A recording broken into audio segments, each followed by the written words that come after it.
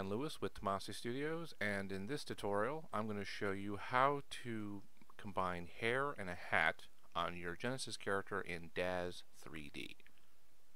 First thing you want to do is have your character fully set up. Pretty clear I'm doing a Star Wars homage here.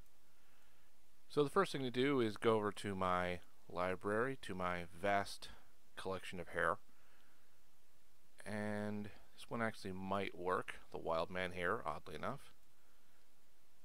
I'm going to get them all set as far as colors, textures. I'm going to go, that's probably good right there, brown hair. Now for the actual morphing of these two. Easiest way to do it is just simply to delete everything that's north of the hat here. Make sure I'm selected on it.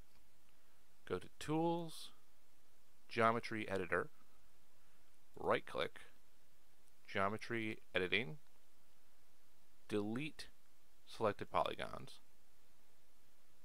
push yes, right click again, select Mode, make sure you're on Lasso, and then very carefully try to stay above the brim of the hat, make a circle, and then what you want to do is you want to hold it for a few seconds and give the computer a chance to load what you want to do.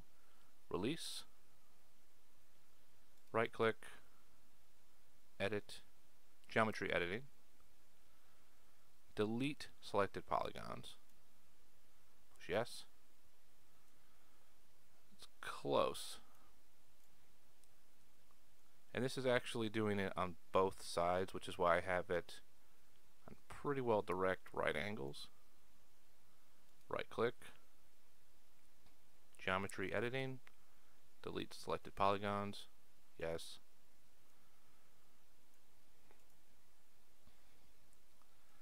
And then just very carefully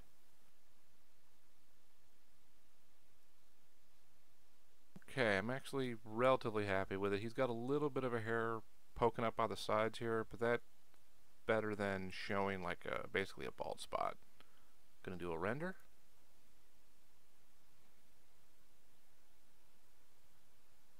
That actually looks fairly passable. I might have to do some touch-ups, but you get the basic idea. Thanks for watching. If you have any questions, feel free to ask. If you want to help me out, please subscribe.